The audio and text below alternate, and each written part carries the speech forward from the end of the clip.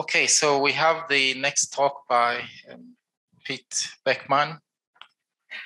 He's going to be speaking online, so it's a remote talk, a remote presentation. Can he hear us already? Yes, thank you very much. I hope you can hear me today. Yes, we can hear you. So you're welcome. So please go for it. Thank you. Thanks. And I thank you for the opportunity to present remotely. I apologize that the travel didn't work out for me this time to make it, but I hope that we have a lot of time for questions. Let me go ahead and share my screen and we'll get started here. There, can you see everything? Yeah. Okay, so I work at Argonne National Lab and Northwestern University in the United States, and this talk is actually quite similar to the previous talk, and it's great that we were in the same session here. But instead of looking up at the sky, the project that I'll be talking about today is looking down at the Earth. And so it has a similar architecture, and let's dive in and get started. This is funded by the National Science Foundation. And just like the SKA, there are distributed sensor networks, distributed monitoring stations around the world. This is one from the NEON project in the United States. And again, rather than looking up at the sky, this project is looking down at the flora and fauna and what is happening on our planet, on Earth, especially in light of climate change. So this is like a tower that was described for SKA. And on the right-hand side are all the instruments that are looking at the atmosphere, looking at solar radiation, and looking down at the grass and at the plants. And in that small little box in the middle of the screen is an instrument hut that can support local, not a correlator, but local processing. And so if we look at this from a perspective that says we really are now designing computation that goes from the edge to the cloud. So we have sensors at the edge, like a radio telescope or like an IoT device. And then we have processing that happens in the central data center. But what is missing in terms of our computational capability is what was described is we need to move computation all the way out to the instrument. And we refer to that as edge computing. So it allows us to analyze the full resolution data because we'd never be able to send all the data to the HPC center. So we can start analysis right there at the instrument. So in the space of looking down at our planet, there are many instruments that fall into this kind of category, not the large radio telescopes, but rather the kind of instruments that are able to measure our local atmosphere and our local conditions, LIDAR, software-defined radios, hyperspectral imaging, radar, cameras. And so by processing that with AI, where we've done the training at the data center, right, at the supercomputer, and then send back a model that goes out to the edge, now we could process that data in real time and get new insights. And so there are several reasons for this. Of course, one that was mentioned earlier, and it's very obvious, is sometimes you have more data than bandwidth. This is the case with pretty much every instrument now. You can gather more data, you can look at more data at the edge than you can possibly send home, even with the best of networks. And so there's a reason to be out computing at the edge because you have that much data, but also latency is important. Sometimes you have to do actuation or make a response and you can't wait for data to go to a cloud and back.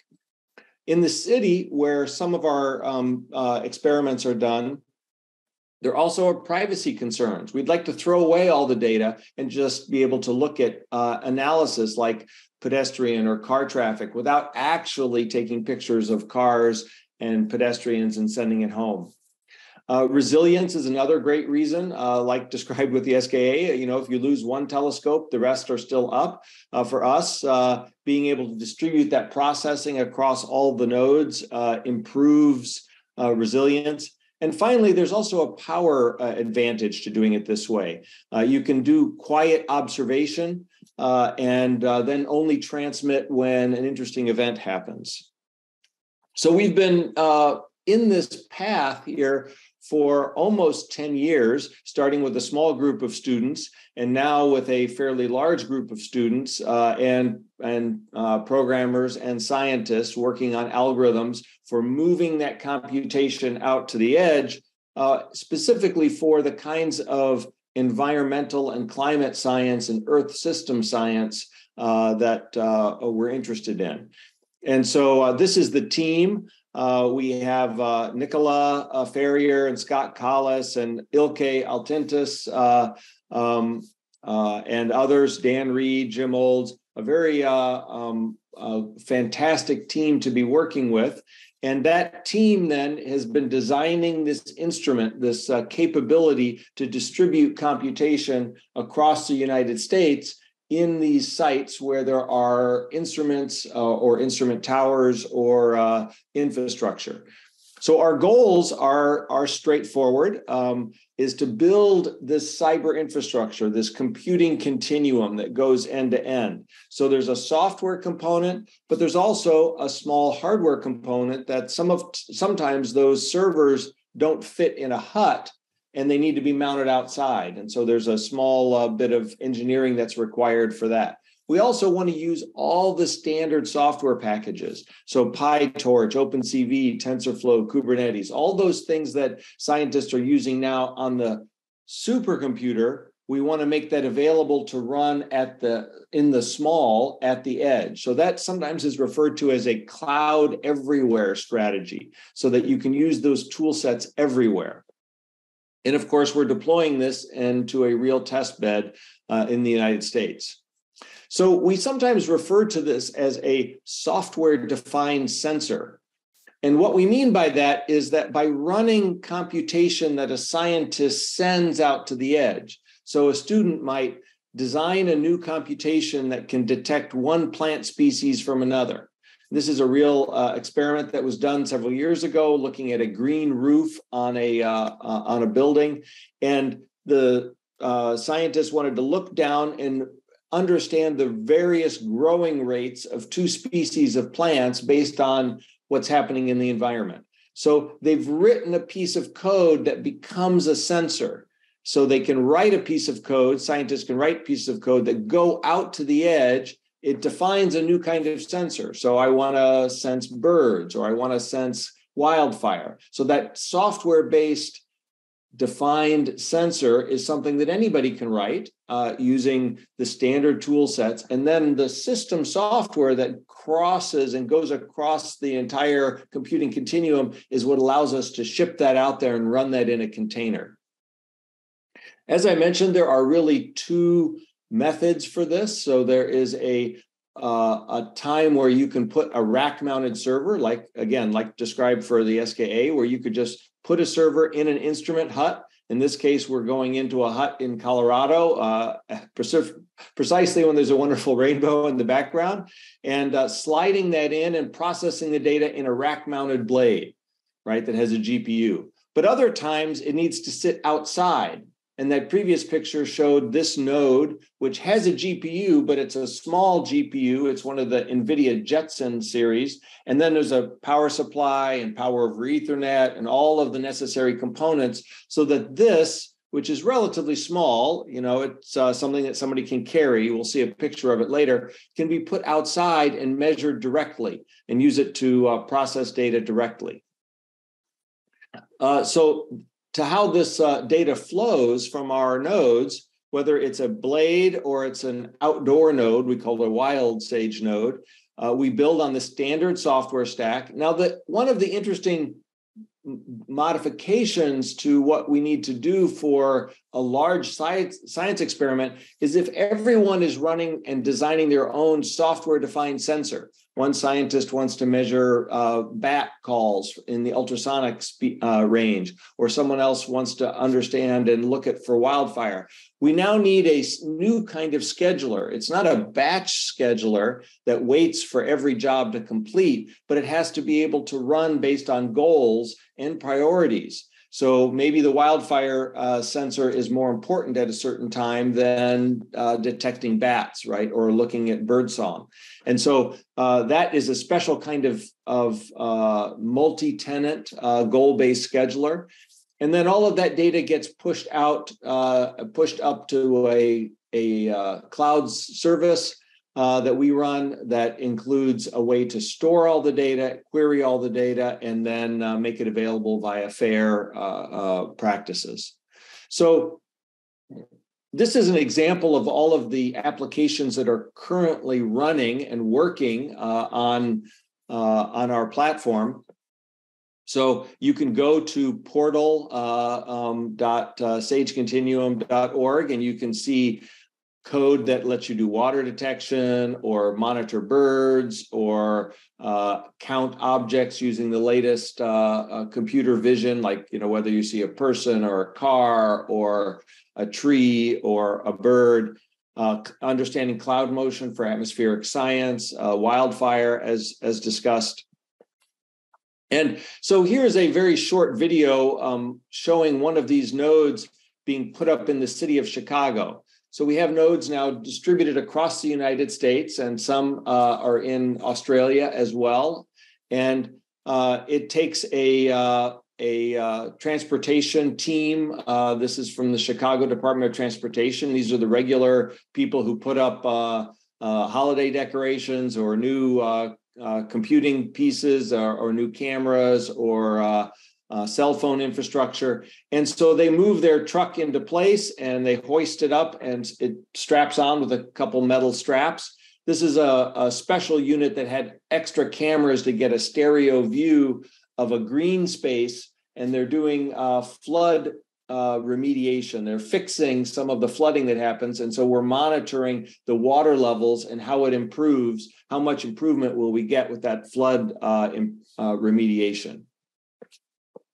Now, students have been very active in this, and there's a lot of opportunity for great new research. So this research was done originally at Northern Illinois University. It's a fantastic project where one of the cameras is looking down at a crosswalk where the students walk to class between buildings.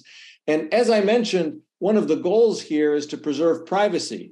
So the students can not track who is crossing, but rather how are they crossing and what paths do they take? Do they use the crosswalk correctly? Are there dangers? Should they change how the signaling, maybe change the layout of the intersection? So in this case, the red and blue lines represent pedestrians crossing in one direction or pedestrians crossing in the other.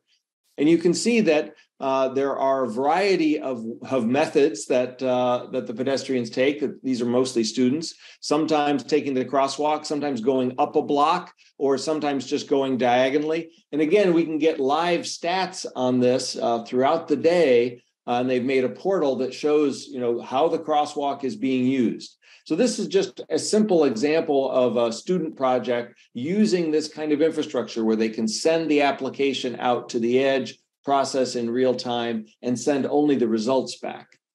Another example is simply analyzing clouds. Now we have names, if you look up at the sky, we have names for what kinds of clouds scientists might see, but being able to understand the cloud motion vector, understand exactly how clouds are moving in a particular area, and then using multiple cameras, 10, 20, 30 cameras, to make a large picture of what's happening is much more effective than a sort of wait every 15 minutes for a satellite image, right? Which also measures only the top and not from the bottom. So this gives us a way to measure from the bottom.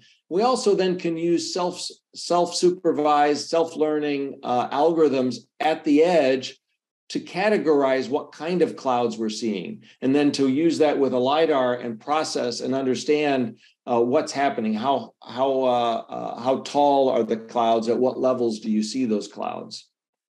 So this is deployed out in Oklahoma doing this measurement, and we will see many more of these deployed around the United States.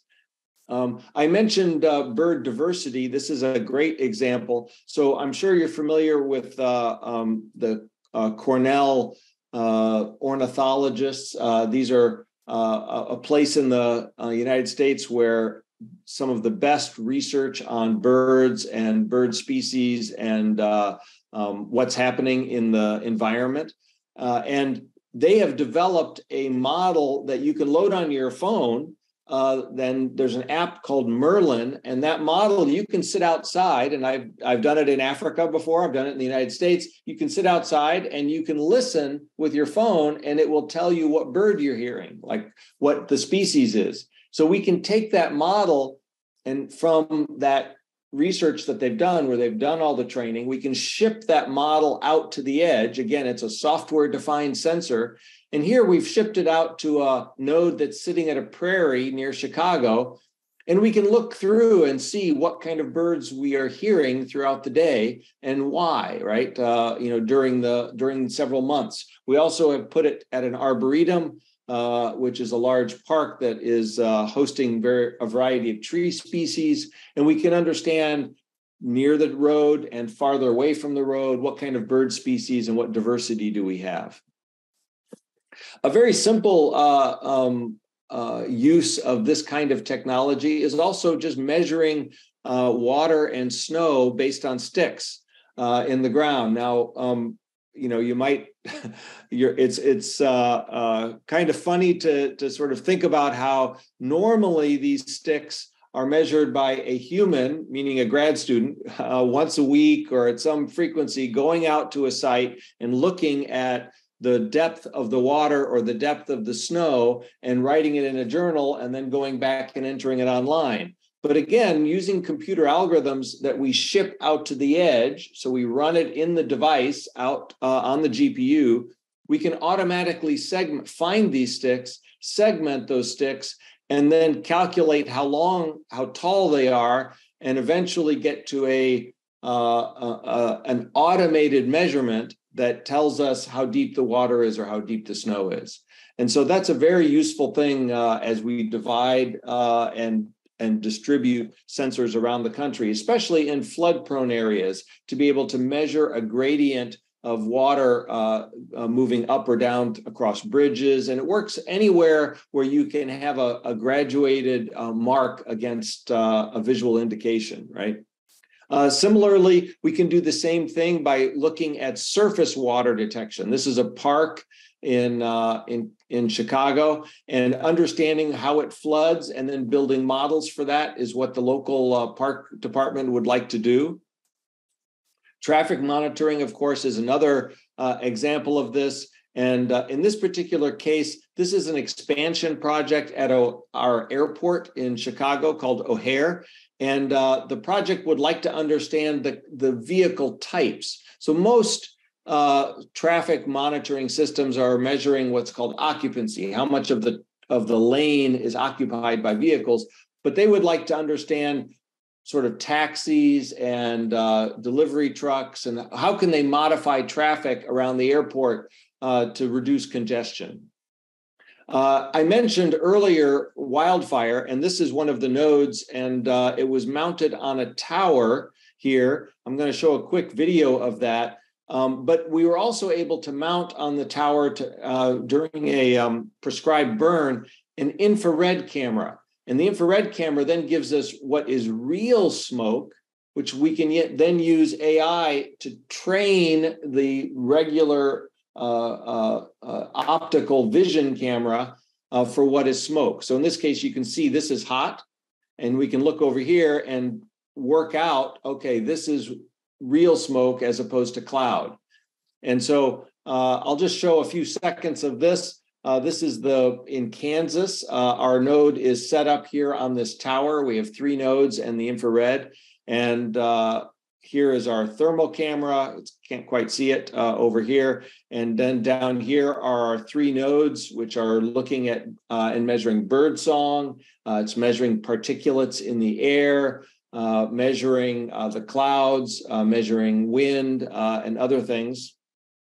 And as we look here, we'll get to the infrared and the burn. So the patches here are maintained by the university.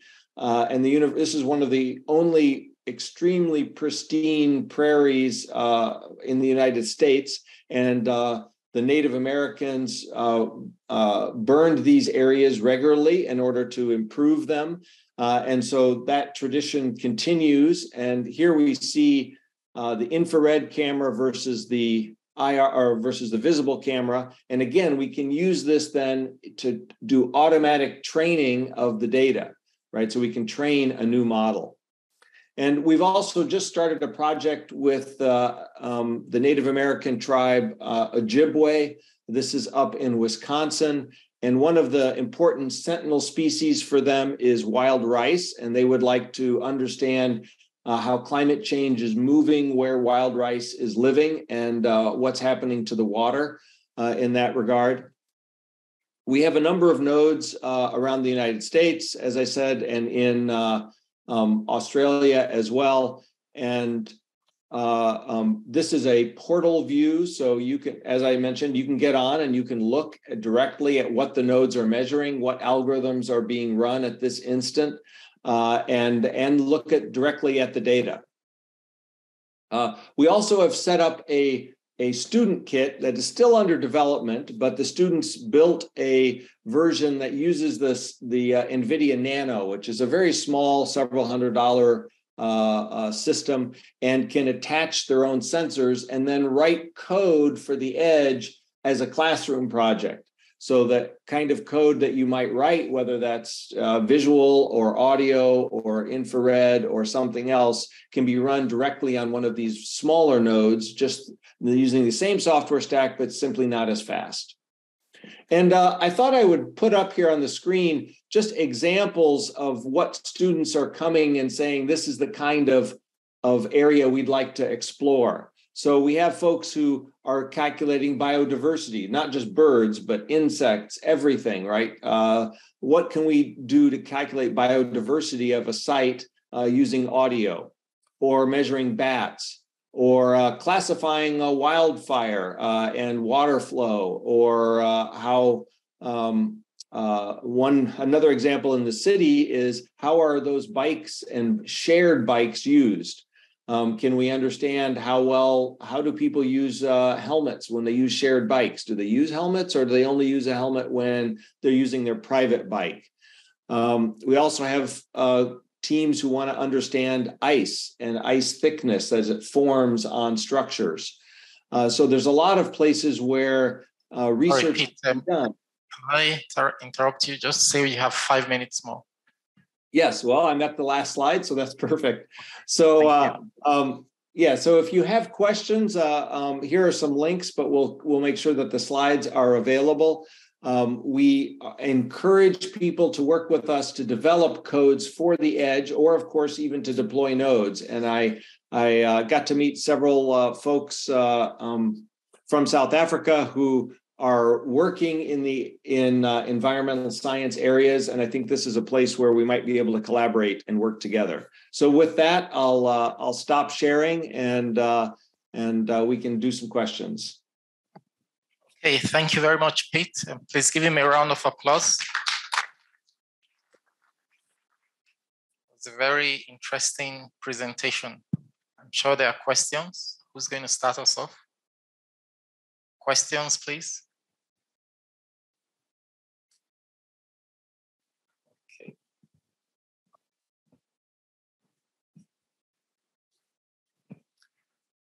I'll stand here out of the way of the camera. Thanks for a very interesting presentation. My mind is boggling as to how you provide power to these remote sites, because that's always a big challenge here in South Africa with, potential theft and vandalism. Maybe not a reality there, but maybe it is. I'd love to know how you power the remote sites. Thanks. Yeah, thank you. It's a very good question, and there are always challenges. So that picture of the node going up in the city of Chicago. When we first talked to the people in Chicago and asked them, how do we do this? They said our ideal would be that it would be closer to ground level, right? So you could see what's happening from a pedestrian's view. Of course, they told us, no, in Chicago, you need to be at least a hockey stick height away from a pedestrian. It's got to be up 20 feet or so. So we reduce damage and vandalism. So there are places where we have to work at that. We have a very remote site in Montana that there is no cell phone coverage, and there's a Starlink terminal. I have one in my room here in the back, and so that's how we get data. That places where we need power, we have to install solar panels, and luckily our system is pretty low power, right? So we're using a lightweight NVIDIA processor. We can get by with, sort of the continual running power is maybe 60 watts would be high. We can go as low as maybe 30 watts. And so it is possible to use solar in very remote places, but we're also happy that some of the places we're installing, most of the places have power, especially in those towers. They have generation for power. Networking is a continual problem, as you might imagine. Thank you. Next question.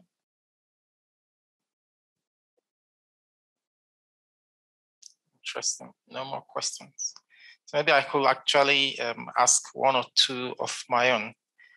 I see you have put up the cost of a Sage node. I think that's what it's called. Yeah, at about $300. I think in the African context, that's still a bit pricey for most of our applications. Are there any plans to get it lower than that? Yeah, so the $300 is really I'd say the student kit, that you could put in a box, and we have some, hard shell boxes for students exploring that. It's also possible to do something even cheaper. The difficulty is what kind of processing you could do at the edge. So, a standard Raspberry Pi, built sort of system, again, the software stack would work on that, but you would get a little bit less fidelity in what you might be able to measure and how quickly you might be able to measure it. There are also things that we've been doing with IoT devices, but those then are, I'll say, not so smart, right? They're measuring one thing, 15 seconds later, they measure another thing, whether it's temperature, pressure, humidity, soil moisture, and they report back. Our real interest from a research perspective is being able to measure those things that you can't otherwise measure. And that really takes things like audio or camera or RF or other things. Yeah. Thank you very much. Are there any other questions from the audience? Okay.